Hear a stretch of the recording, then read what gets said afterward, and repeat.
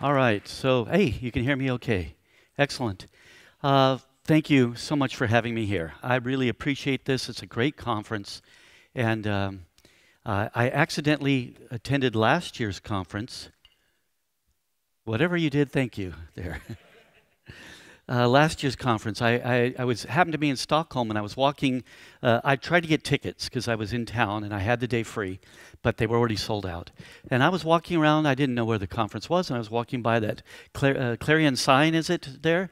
And Richard Campbell, one of the speakers, happened to be outside taking a breath of air. And he said, "Hey, Woody," he saw me come by and dragged me in. And Marcus got me a ticket, and I spent the rest of the day there. It was wonderful. So I'm so happy to be here today.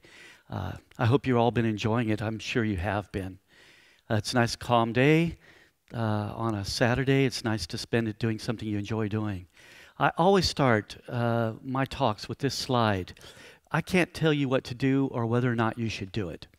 I'm going to be sharing with you some of my own thinking about something that we did at Hunter Industries. I'll explain a little bit about it. And I'll tell you why we did it in some cases, or some of my thinking about that. But I can't tell you that you should do it. But hopefully all of you have already heard of mob programming. But before this conference came along, let's see the hands of those who had not yet heard of mob programming. Anybody here not yet heard of it? So it's not that big number. Sorry for making you raise your hands there, but I want to get a feeling. Because actually, I think there's more mob programming going on now in Sweden than in a focused manner than anywhere else in the world. You'll see a few slides of that in a bit. And my very first trip to Europe in my life was in 2013. And it was to speak at a conference about mob programming. Happened to be here in Malmo, a different conference. And I went up to Stockholm the week later. It was in October. And I went and spoke to 8 or 10 different companies at a time, including a user group or a kind of a meetup at the Tretton. I know I'm not saying that correctly, but there you go. And they had invited me in to speak. And they gave me a T-shirt to wear. They said, here's our T-shirt. And I said, well, I don't have room in my suitcase to put more T-shirts. So I took off my T-shirt and gave it to them and put on their T-shirt. So somebody yesterday, Carl told me they still have that T-shirt in the offices. So hopefully they've washed it by now. But that year, I could say, hey, I'm not a professional speaker. I don't even know what I'm doing. I'm afraid to get in front of a crowd. Now, I don't have that an excuse anymore because I've been now speaking for 5 or 6 years at conferences. And I really enjoy doing this. So take this to heart, what I just shared with you there. But Joshua Kirievsky, I worked with him for a little while, and he told me you need to use a picture of a cat in your slides. So there's a cat. And this demonstrates an interesting thing, and I want to share it with you before we go into the real talk. I always ask, and I don't know if I'm pronouncing this right. I'm not a doctor. I'm not a very academic sort. But who here knows that they have apophenia? Do you have apophenia? We all have apophenia. Should I say, keep your hands down if you don't. If you have apophenia, keep your hands down. Okay, perfect. Okay, this is the thing where we will make sense out of any data that we have. We will put nonsense meaning into data that doesn't have that meaning there. So this whole talk I'm sharing with you is my thinking about why could mob programming possibly work. And so I know that it's worked for us. So this is sort of one of these problems with confirmation bias, where you only accept information that confirms what you already believe, and you reject data that tells you you're wrong. So that's sort of part of what this is about, the human need to get meaning out of meaningless stuff. So we have to be careful. We have to protect ourselves against that. So you all now learned you have apophenia. You can go home and tell your family how poorly you feel. One last thing I want to say is I don't think that we need to control software development. I think we need to liberate it. And that's been the quest I've been on for almost 20 years. I won't go into any details. I started programming in 1982 or 3, I think 1983. And I programmed alone for about 15 years, and then I started working for other people. And that's when I started realizing this is a tough industry to work in. It just didn't seem like things were set up to make it easy for good work to get done. And that quest of 20 years, starting about 1999 till now, culminated in 2011 with us accidentally stumbling upon this idea of mob programming. So what I'm going to tell you about with mob programming, a real quick introduction. How many do mob programming? Do you mind raising your hands again? How many actually do mob programming in your work? 6 or 7. Well, there's a team worth right there. So in Stockholm, I'm going to be visiting 5 or 6 companies next week. At least 3 of them are already doing, with many teams, 5, 6, 7 or more teams, do mob programming on a daily basis all day long. So there are teams around that are doing that. And out of a group of this size, I would hope I would have seen a few more than just a handful. But that's all right. Whether you do it or not, I'm going to explain to you why I think it works. Because you're stuck here, right? You can't leave. They locked the doors, I hope. So I'm going to real quickly explain what it is because it's not exactly what most people think it is. I think of it this way. Mob programming is all the brilliant minds working together on the same thing at the same time in the same space. And if you do anything like Agile software development, I think this was the basis of Agile software development. The idea that if we gather the people together that need to do this work, and they work on the same thing, then they can collaborate. We get them all in the same space, working on the same thing, at the same time they can collaborate. But it's rare to see 5 or 6 people working on a single thing. And the way it really emphasizes that with mob programming is that we're all working at the same computer. It's going to be 5 or 6 or 10 or 20, and I've never seen it more than 14, I think, in actual work. Usually from 5 to 6 people is sort of typical. There's no magic number for team size. But if we gather together all the knowledge and skills in the people we need to do this specific work, then we can get it done very well. And I'm going to try to explain why I think that works. It looks like this. This is half of our original team and a couple others that weren't there when we originally started doing this. I think this picture was taken in 2012, and we started doing this in 2011. And it seems crazy. It seems crazy. So preposterous, the definition, contrary to reason or common sense, utterly absurd or ridiculous. So as far as I'm concerned, yeah, this seems ridiculous. But when I was first introduced to pair programming in 1999, I think it was 1999, somebody said, hey, I've been reading about this thing called pair programming. My first response was, I'd like to try that. Because I'd already learned, I was already an older guy by then, I'd already learned by then that if something sounds crazy, then I probably shouldn't say, that's ridiculous. I should just try it. Because I'd already learned by then I was wrong most of the time. When I threw away the crazy ideas, there's a famous quote about that. If something doesn't seem crazy, then it's probably not a good idea. So anyways, but I want to make this clear. It's not 5 people watching one person programming. This is 5 people working together to create software. And I like to see it with a tester, a couple programmers, maybe a product expert, a database expert, all the knowledge gathered together sitting at that table at the same time. And this is exactly what was going on here. We have all the knowledge and skills we need to do the work we're doing. In this picture, there's only one person missing, and that's the product owner. And that was a problem at this company, but it still worked out. We want to have everybody there. And the product owner, guess what, is usually the one person that has the knowledge that the rest of the team can't just look up in Google. You have Google here in Sweden? Right. So we looked up stuff in a browser search engine thing, and yeah, you can't look up what did the product owner mean about, what do they mean by this? Google knows they're not going to expose that they know that, and so you can't find it in the search engine, right? Because they've probably already stored all of our records. Oh, I hope Google isn't watching. I'm sorry. I shouldn't have said that. My whole system will go down shortly. So what it is, we use this thing we call driver navigators. It's a simple mechanism. I won't give it in detail. I do share this in my workshops, and in my in my introductory talk, I explain it a little bit more. But the basic idea is there's somebody at the keyboard, and they're acting as a driver. They're taking care of the immediate actions. And everyone else is considered a navigator, and they're guiding us what's our next step. So the person at the keyboard is always just doing what we explain we want to have done, and they're inputting into the keyboard. And it can be code, but it could also be writing an email. It could be writing a document. On our team, we would do all of our, I point at my screen here like, You know what that's, when we take a phone call as a team, we answer our emails as a team. So we follow this simple guideline, and this is what's made it kind of possible for us that I learned from Llewellyn Falco, and I highly recommend you get a chance to hear him, go hear him. I learned this from him, I think in 2007 or 8. For an idea to go from somebody's head into the computer, it must go through someone else's hands. This was a pair programming technique. It changes the paradigm of how pair programming usually works. Usually if you're sitting at the computer, you're the one with the idea. And then you kind of get stuck, and then the other person says, oh, I know what to do, and they take the keyboard and they start typing. So this changes that paradigm. When you have the idea, you leave the keyboard and you let somebody else take it. Exactly how that works isn't important. I'm just giving you an introduction. But still, this seems preposterous. But oddly, it worked really well for us. And we started doing it sometime around September or October, I think, of 2011.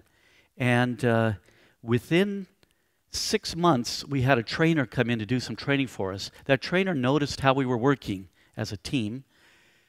And we were going to learn some technical stuff from this person. And they started telling other people how we were working. And pretty soon, we were getting asked to come and talk about it at user groups and conferences and do little workshops. My first workshop I ever did, I believe, was at Ericsson in Stockholm in 2013. Alrighty. So I'm going to show you some pictures real quick. This is where we started, Hunter Industries in San Marcos, California. And it's being done all over the world. Real quickly, Alaska, that's in the US, the UK, Hungary, GDS in London, Zipcar in Boston, TUI in Stockholm, Unruly in London. At Harvard, they teach some classes using this. Zito is a company in San Diego, and I really love their setup. I have a lot more pictures of it. Their desks can raise and lower however they want them, so if the people want to be standing while they're programming, they can stand. Some people like to work that way. Here's a group in South Africa. Now, I was only like 7 years old when this picture was taken, so they can't really be doing mob programming, but it sure looks like they're all working together on the same thing at the same time in the same space. And if you have a Scrum Master where you work, I think that this guy up here is making sure that they're getting their work done. So that kind of looks like they're doing Agile, not just mob programming. This is Meltwater in Göteborg. I can't say the town names here very well. Is that can you say that for me? Göteborg? How do you say that? Göteborg. All right. I'll mess it up next time.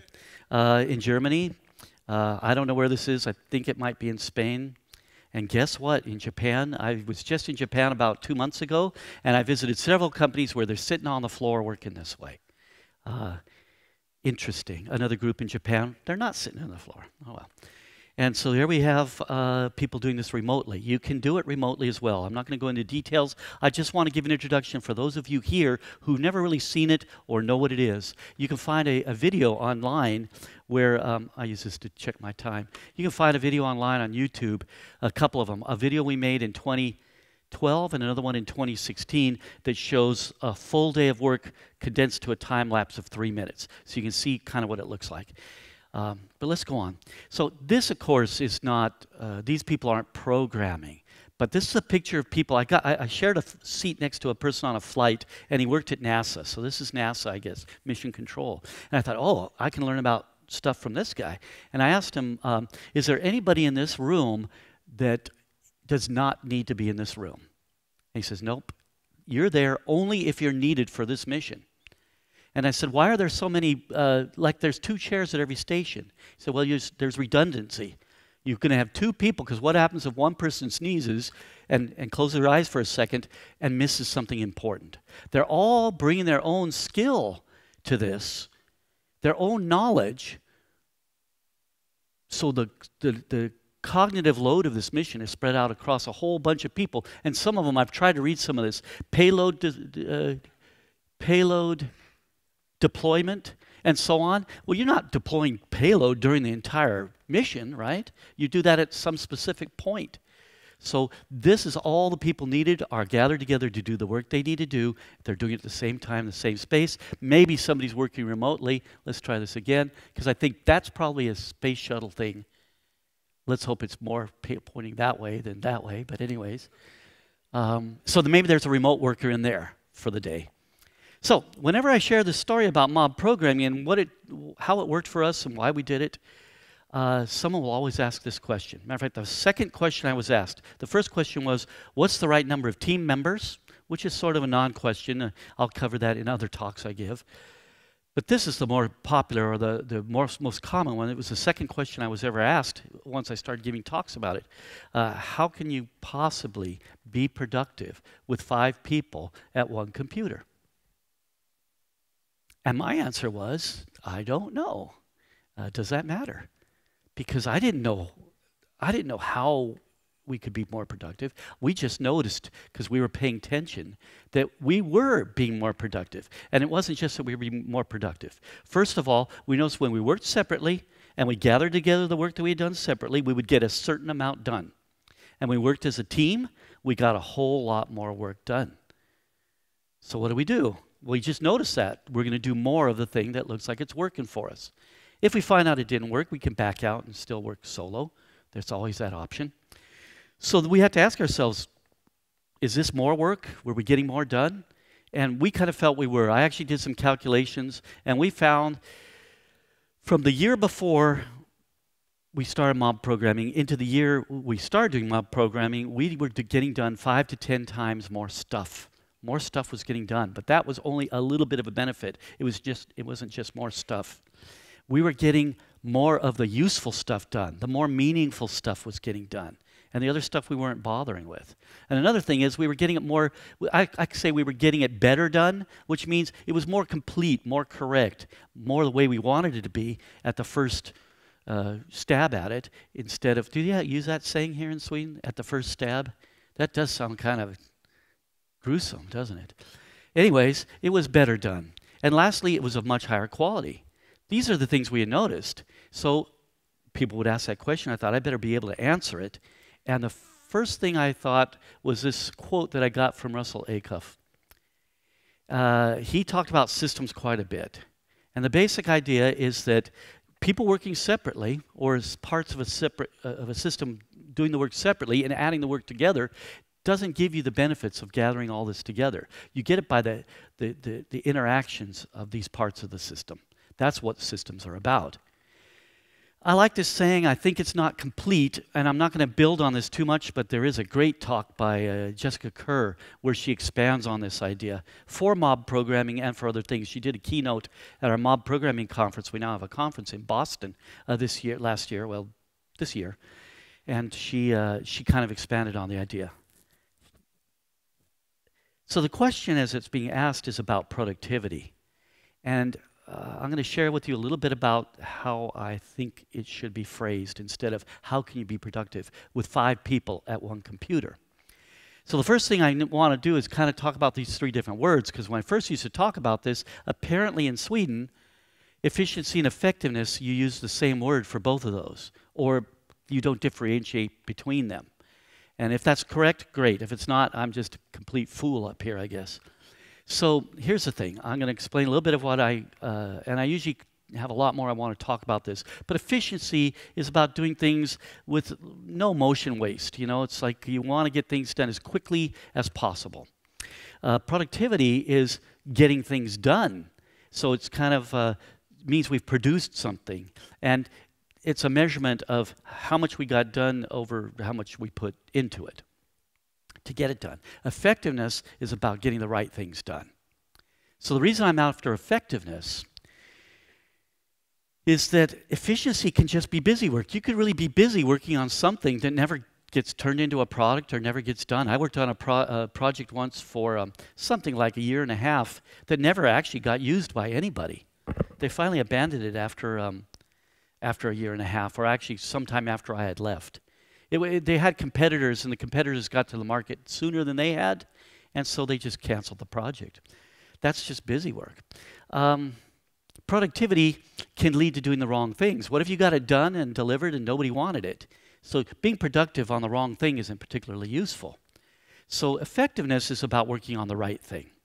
So that's where I like to start this. I want to change the question. The reason I want to change the question, first of all, I don't think this was the right question. and I'll explain a little bit about that in a minute, I wanted this to be a better question. And this is why I share. This is my father. He was probably 4 maybe or 5 years old then. And he was a systems engineer, at least that's the way I think of him. He worked for the phone company in the U.S., designed switches and switching stations and things like that. And he used to say, usually the question when it's first asked isn't phrased properly. You need to find a better phrasing for that question. So you want a better question. So don't just answer the first question that comes. Of course, in your workplace you might need to. Don't take that as advice.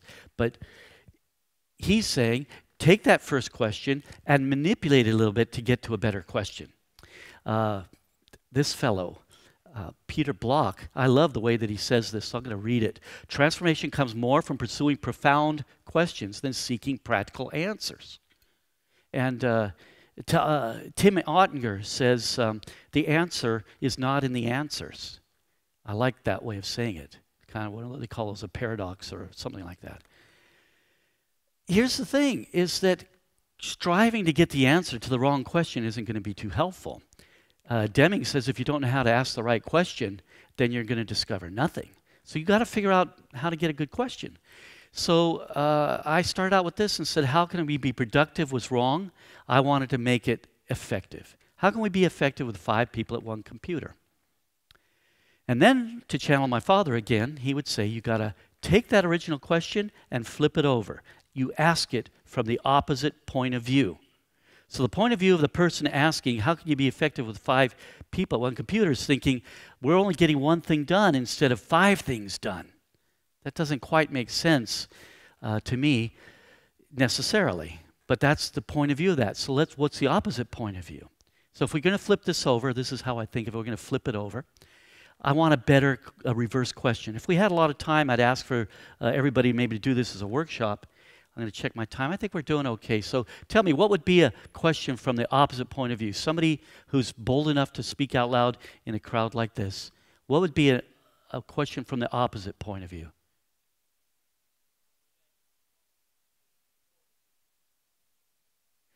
What makes us more efficient about being alone? That's not exactly, that's sort of correct. So I want to get it a little further towards about working as a group, but that's a good point.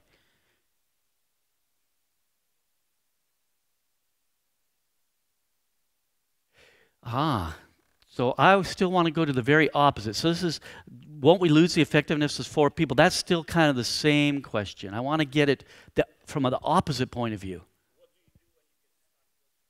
What do you do when you get stuck working alone? And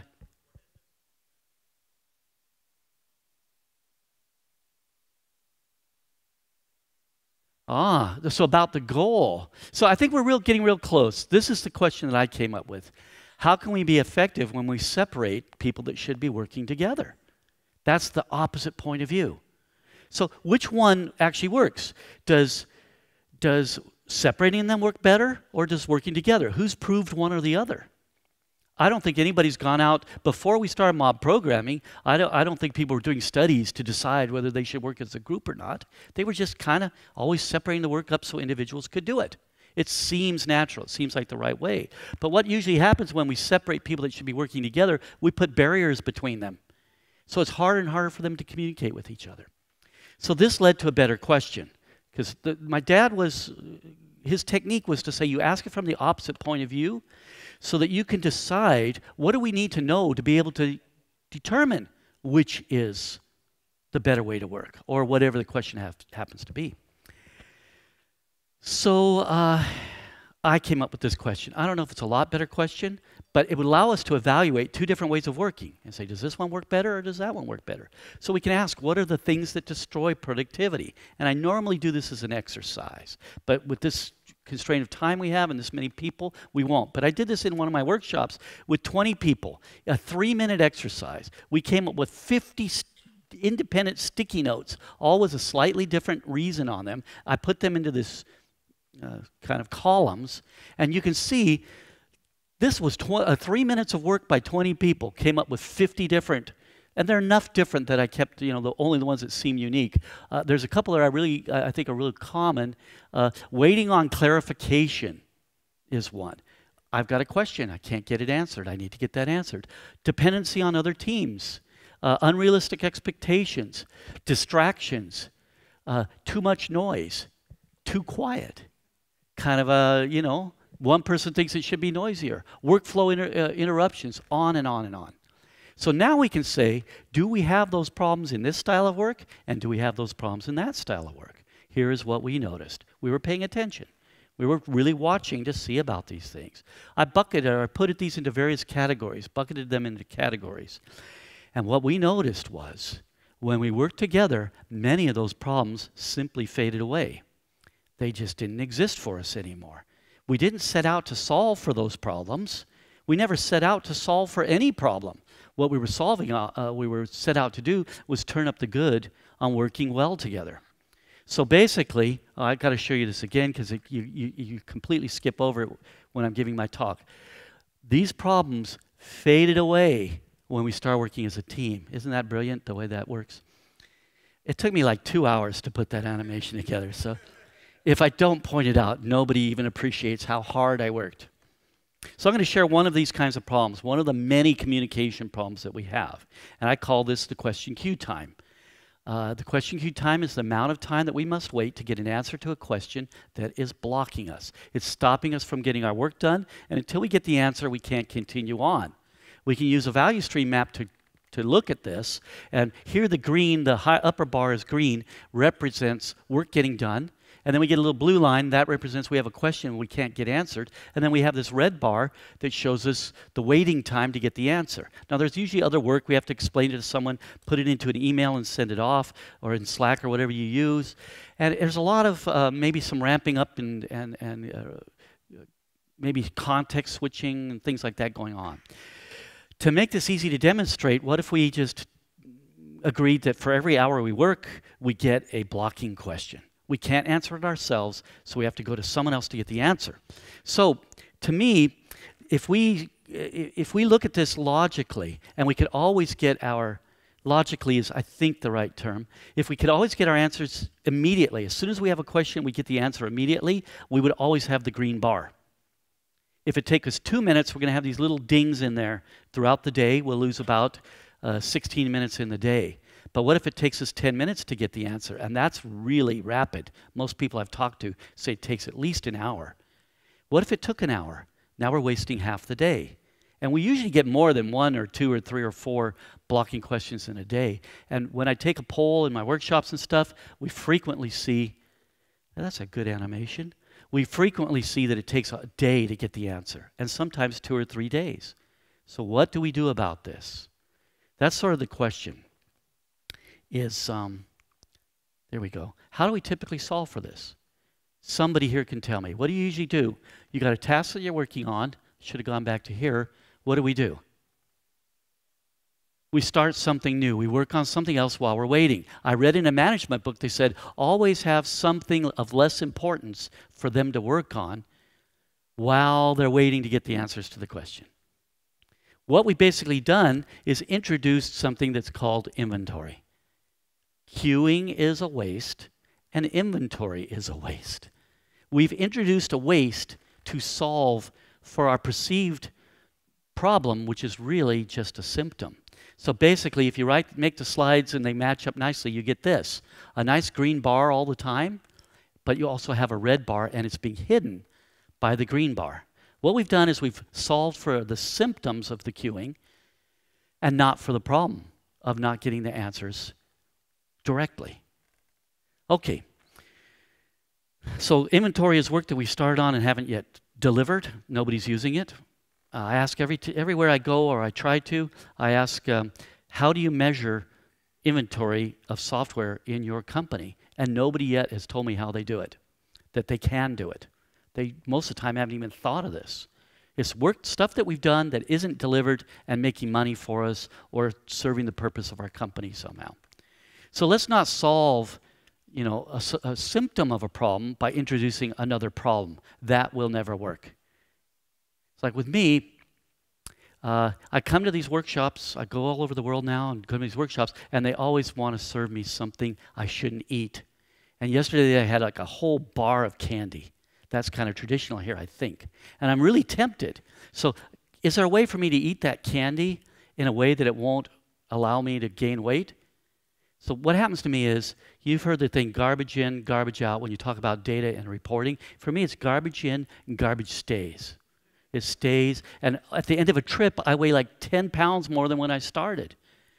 And so there's nothing I can do to the candy, with the candy, that will make that not happen. I could eat it slowly, or I could swallow it whole, or eat a candy and then carrot, and then a candy and then a carrot. None of that's going to help. The only thing that's really going to help is to solve the real problem is don't eat the candy. There is some value in eating the candy. It's pleasurable and it gives you a little energy, I guess. But you get the picture, right? So how did we solve for this? This is a trick question. We didn't solve for it. I already told you. It just naturally happened for us when we started working together. This led us to the rest of this talk.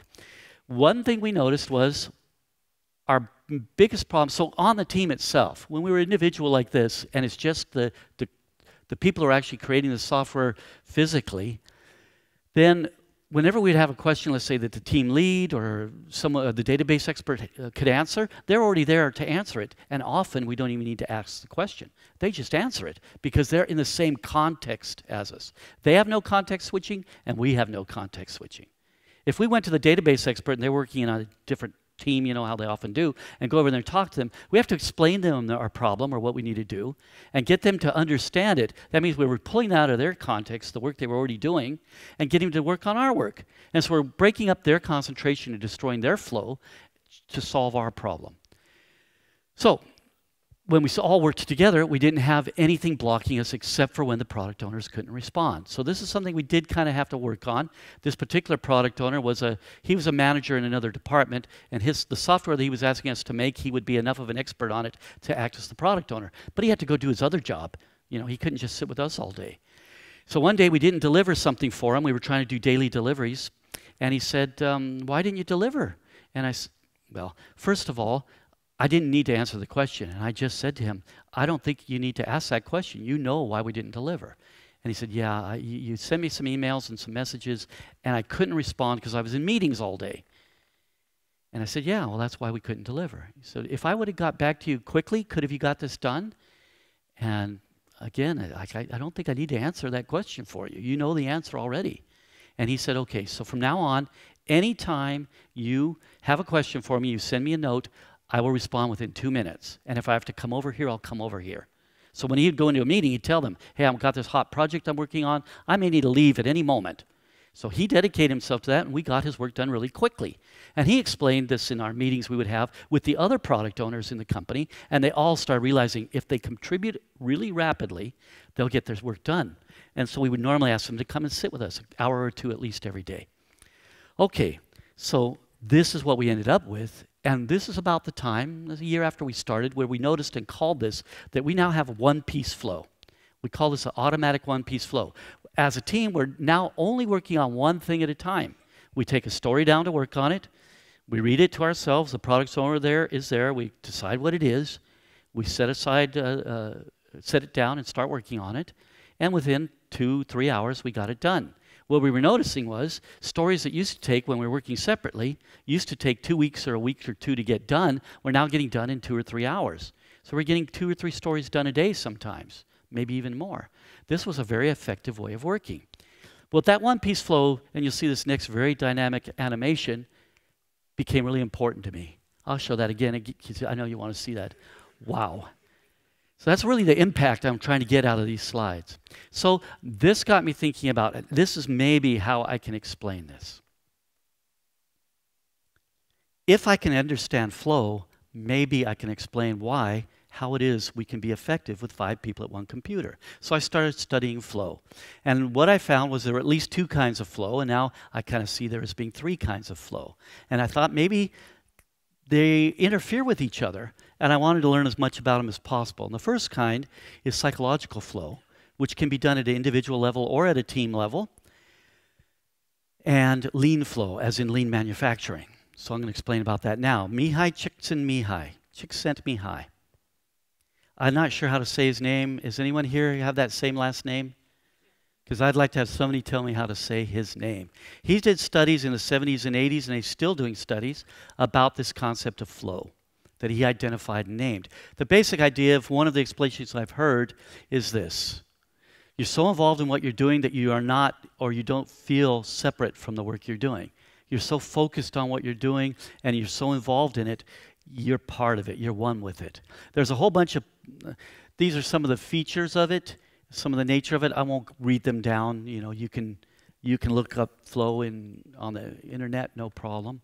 It's also known as being in the zone. So when you're really focused on your work, the sense of time disappears. You forget about yourself. You're paying attention to what you're doing. Your brain becomes very activated. Now, I'm not explaining it well, and I've had a couple psychologists try to explain it to me. I wasn't like laying on a couch at the moment, but they tried to explain it to me, and I think I'm starting to understand it. But this is a kind of flow that I was afraid that us working as a team, we would be breaking this flow. Can you get flow as a team? And as I started studying about it, I started looking for team activities. And here's an example. I don't think these people are programming, but they're all working on the same problem at the same time. And I really like how focused that person is. I think that person's really focused in the work, trying to understand. That's like my very first calculator I had. Yeah. This is a good example of a team doing something together in flow. When you hire a band for your wedding, you don't go, you know, I really can't afford to pay everybody for the whole time. So if each one of you could come in for 20 minutes and play for just 20 minutes, and then we'll have a band, but one at a time, it ain't going to work. Okay?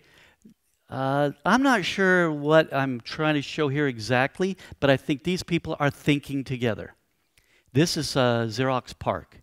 So I'm not sure which people specifically are in there, but a lot of the stuff they did, the work of the folks that were there at the time they were there, kind of was led to almost everything we see in a modern computer. Interesting stuff. And one last one I'll show you is this. If you need to have an operation, do you go to the doctor and say, you know I need to get my kidneys removed. Don't actually do that. But I don't want to pay for all those people. Could I just have the surgeon and not all the rest? Would you want to be operated on by that doctor? I would hope not. Because they need all those people, even though they're not all very active during this whole process. So these people are very focused on the work they're doing. I got to sit next to a doctor on a flight and asked him, you see on television, the doctor goes, scalpel. And the nurse or whatever say scalpel, and then they'll do the thing, suture or whatever, sponge, you know. And he said, no, we don't do that because the team knows what I need. When I put my hand out, they put in my hand exactly what I need in exactly the way I need to have it. They're in flow together. They are all paying attention, not necessarily, that's a very focused attention compared to what we do when we work as a team doing programming. So this is a book or a paper you can get. I think this fellow's from the Netherlands, and you can find this online as a PDF. At least I think you still can. And he explains how you can have flow in a team. And so this was part of my research, trying to figure out, I'm not a researcher, I'm not a scientist, I'm just trying to explain or learn how to explain this idea of how could this possibly work. So this is all good, right? So we can have team flow, we can have individual flow. And when we work as a team, we get the individual flow because each person is in charge of their own brain. If they feel they want to go and sit alone and work alone, they can. If they can do their own thinking while they're sitting with the group, they can do that. Because we all can think in a group. If you feel like you want to go take a walk or you feel it's time to take a nap, you can go do whatever you need to do. You just have to be generally available to the team when you're not there so they can call you back if they have a question. So you can keep your own flow if you need it. You can go and try some stuff out at your own desk. It doesn't matter. We also get in the team flow because this interaction between the individuals when we're sharing the cognitive load really starts building. It's like some people compare it to a jazz band or something, how we play off of each other when we're playing music that way together. So anyways, there's another kind of flow. And this is the flow in lean manufacturing. And it's a difficult thing. I think the terms are the same, but they mean really different things. These are two kinds of flows. And so I think that flow is maybe they're not contradictory. They have some things in common. But I'm going to give a very simple description of what lean flow in lean manufacturing is. In manufacturing, you're going to basically do the complete production of a piece from start to finish with as little waiting or inventory as possible. Well, that's exactly what we were doing, but we were doing it with software. We were going from beginning to end on any one story with as little waiting, as little inventory as possible. If we started on something, we would finish it within a few hours. And if we didn't finish it within a few hours because we got interrupted, if somebody came in and said, hey, there's an emergency, some bug in some important software, you need to work on it right now, we would usually ask them, can you wait an hour or two? Because we'll be done with this. And if they could, then we really still have the one-piece flow. But if they really must have it done right then, we would set our work aside, take on their work, get it done in an hour or two or three, hand it back to them, or figuratively speaking, and then we'd pick up our original work.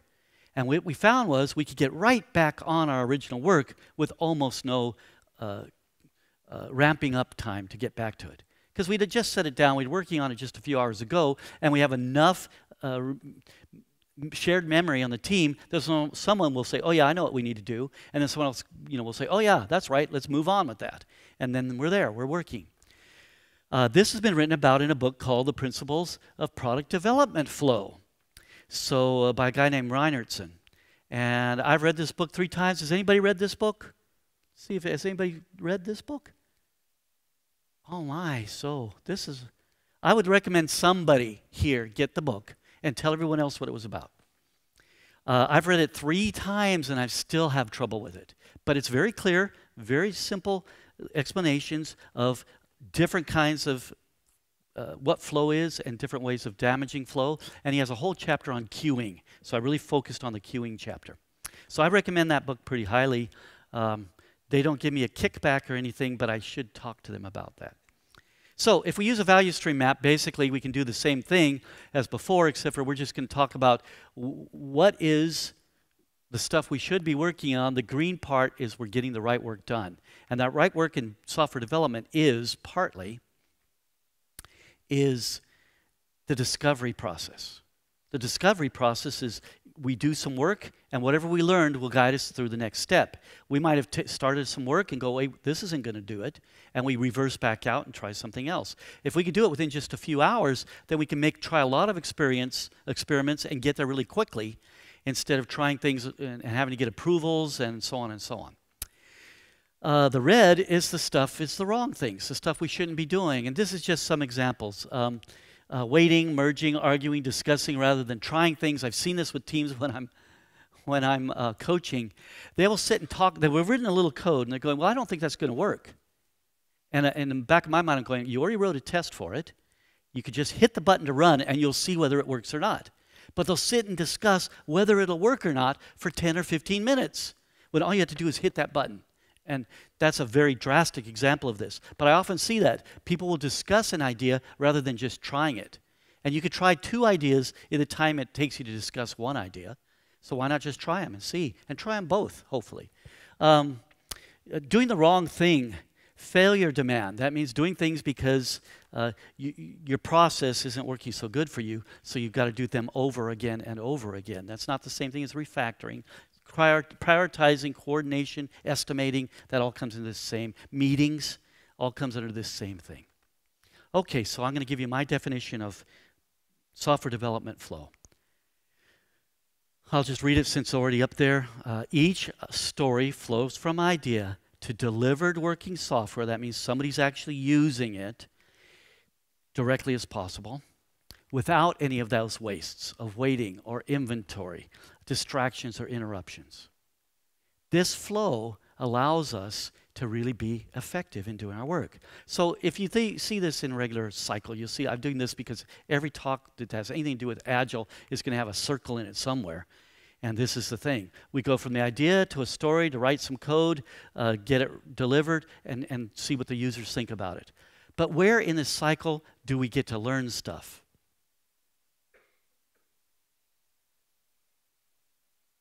All the time.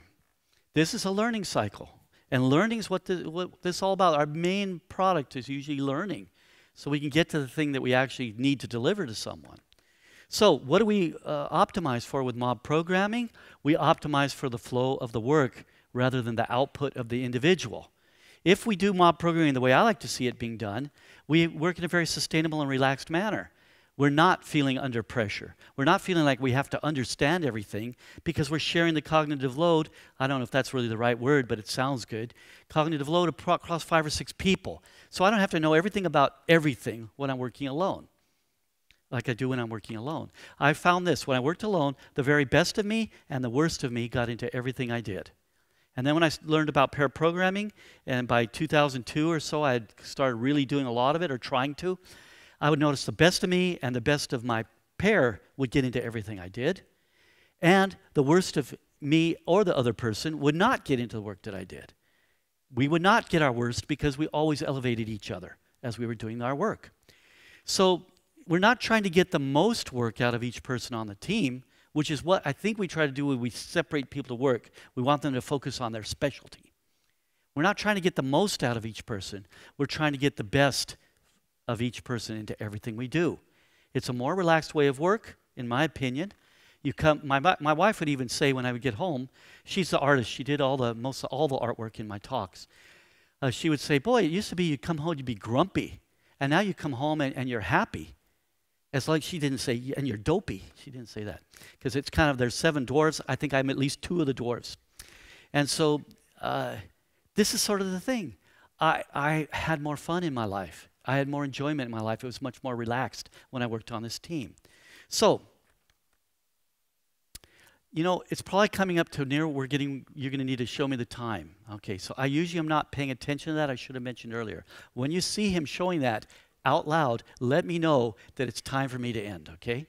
Because I will forget and I go on and on. That's why I use slides, by the way, because it keeps me from going on too long on each one. I just keep going through them. Daniel Reinertsen says this: cues are the root cause of the majority of waste in product development. I talked to some folks at a huge chip manufacturing firm, and they did studies in their work, and they said in their development work, not just software, but developing new technology, it was something like 98% of their waste was from waiting. They kept records to see where was the waste coming in. They did value stream maps and everything. I didn't guide them through it. They heard me give this talk, and they came up and explained to me what they discovered. Boy, if that's that much waiting, all we have to do is start cutting a little bit of that waiting out, and we're going to get a big gain. We got rid of all of that waiting. We just don't wait for things. So this is why I believe I can now answer that question that at first I say, I don't know. But remember, this is like, I know that it's working, so I'm looking for data that proves I'm correct. That's probably not the best way to go, so I've also read other things that could show me where maybe I'm wrong. This isn't for everyone, by the way. Not everybody can work well with a group. Not everybody thinks that way to be able to do that, but a lot of people can. So I believe that we get the effectiveness with 5 people working together because of flow plus flow. These 2 kinds of flows, we get them both. But really, because now you saw, it's flow plus flow plus flow. So what should we call it? Flow plus plus. Somebody in one of the audience shouted that out before I ever thought of it, and I thought, hey, I like that. It's not unique, but I can use that paradigm. So we're getting the individual flow because the individuals are in control of their own brain. They get to think with the group or not, depending on what they feel they need to do that day. And usually at Hunter, where we kind of originated the idea, we found that people wanted to mostly work with the team, but there were several who would go off and think alone every now and then, a couple times a day usually, and come back and say, oh, I have an idea now. So that's part of it. Actually, let me ask this question. When do your best ideas come to you? On the bus home. This is a great, so what's another one? At night. When you're showering, that's the most common one I hear. I think there's some sensory deprivation environment in the shower maybe. What else? When you're sleeping, I'll wake up sometimes at 2 or 3 in the night, and I'll have an idea that I just go ahead and write them down. And I used to think it's just nonsense, but actually my brain has just offloaded a bunch of nonsense, I think, and it's now got the pure thought that I needed. Now, some people will say, so showering is the most common, and just before I go to bed, just after I wake up and during the night is what is a really another common grouping. Any more? At work. Yeah, your best ideas come to you at work. I like that. Have you ever had your manager come in and say, "We really need to get this done? Go get a shower." Like, I'd like to see a place where they just install showers all the way around. I think that would be an advanced experiment to try, but I think we should try it. So this is a thing. I don't know when the best ideas are going to come to an individual. They get their own pattern. So I think we still have a few minutes left. So there's 5 minutes left. My wife and I, we worked together, we owned a graphics and signage company, and we were working on a very difficult project all day long. And at the end of the day, we still hadn't come up with a solution for some design problem. And we'd come back in the next morning and, oh, I know what to do, and we're doing it. So all of a sudden, the idea came to us as soon as we came in the next morning because we'd offloaded it. So my wife, after we did that like 5 times, she said, why don't we do an experiment? Just spend an hour looking at the project and then set it aside and see what we think about it in the morning. And sure enough, the next morning, we would have the solution. We were wasting the whole day, but because she's sort of inquisitive that way too, we found a way to not waste all that time. Ingest the problem for a while, let it settle in, and then go on with the work. So I can't tell people how they should think. That's up to them. We are enabling the team flow by having everybody together and keeping them together. We work together. We come in at about the same time every day, take lunch at about the same time every day, and go off home at the same time every day. Now, not everybody can arrange their schedules that way, but as long as you get a good chunk of time to work together, you can get good at working together. And that's what I'm hoping we can do. And then we're enabling this team, or this lean flow, and that gets rid of that question queue time, which I think was our biggest weight. The queuing was the biggest waste that we had. So again, you get to see this marvelous animation one more time. A lot of those problems just faded away for us. This is why I think we can work effectively with 5 people at one computer. We were getting more done, but not just more done. And I want to say it a slightly different way. We were learning a lot. We were also getting the higher quality, and we were having fun. So we noticed that from the very first day we started doing this. And it was purely by accident that we started doing it. So I'm going to leave you with this last 2 slides. The object isn't to create art. It's to be in that wonderful state that makes art inevitable. If we sit down to really crank out software, it's not as good as creating an environment where cranking out software is just easy to do. Let's make it easy to be excellent at our job. And the last thing is, I think, there is no magic. And it's all magic. So that's it. And then you get to see this picture of me. I'll try and pose just like that for you. They took this a year ago at another conference, and I thought, that actually makes me look like I know what I'm doing. So I'm going to use that picture. Thank you very, very much.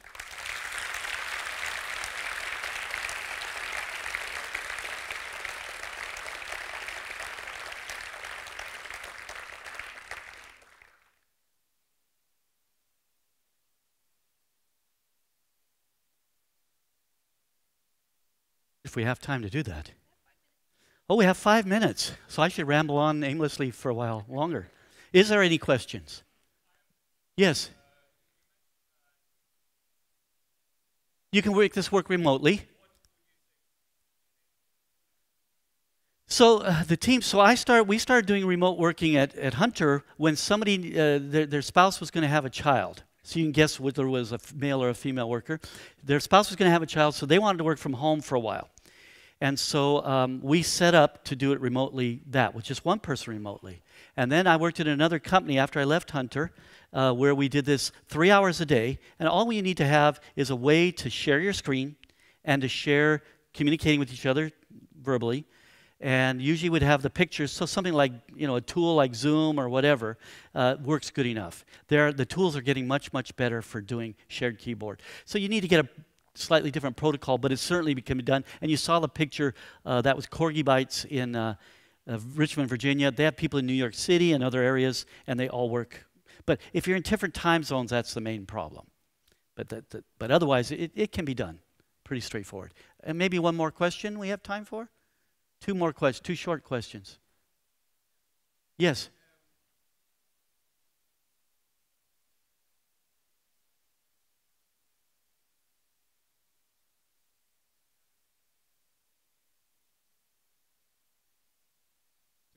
Okay, so you can't. So the question is sort of like when we are working as a team, maybe we don't need so many managers. What we found, and my goal when I came onto this company, they hired me to work with this team, and my goal was to make it where they didn't need a manager. I didn't know we would end up doing mob programming. So when I left because I knew they didn't need me anymore. Here's the thing, no manager is going to say, yeah, let's start doing this so they don't need me anymore. So I don't know how to convince somebody, you need to quit. And maybe you need to retire 20 years early or something like that. I don't know. I think that we need to figure this out in our industry. What we found there at Hunter, that we now have, I think they have 8 or 9 teams, and there's one manager for those 40 people or whatever it is. Because it's like when you're managing 40 individuals, then you have to put a certain amount of time into each one. But when you're managing those 40 individuals on 8 or 9 teams, you can deal with each team as if it was an individual. You don't need as much management overload. Most of what we do for management in software and everything else is simply making it hard for us to get good work done. Let's figure that out. Let's solve that problem. That's why I said early on, software development, we don't need to control it, we need to liberate it. Let's get liberated so that everybody can excel in their work and in their life and not make it where it's a pain to go to work. And they're just always, oh, what are they going to yell at me today about? I don't want to get yelled at about anything, but yeah. So maybe we're done. There was one more question? Well, go ahead. Yeah, we have a mic back there. So you said that mob programming is to bring the best of people to software development. But then I've worked with lots of people who think they're the best at what they do. Yes. So then they tend to dominate the conversation. Sure. So then how would you deal with that? Well, so when we bring all the knowledge we need, if it's one person, then they have all the knowledge about it, then we don't need the rest of the team. They could just do that work and get it all done. So this is about doing work that takes more than one person, but we need to up our skills of working together.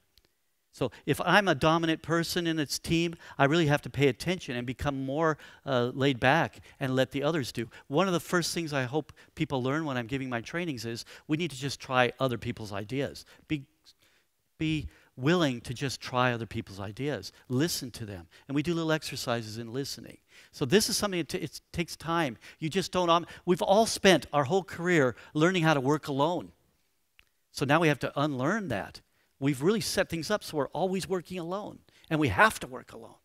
We need to find a way to get around that. So yeah, some people might be a little bit more dominant, but they can learn to work with a team. And the reverse is true for people who are maybe always quiet. We need their contribution as well.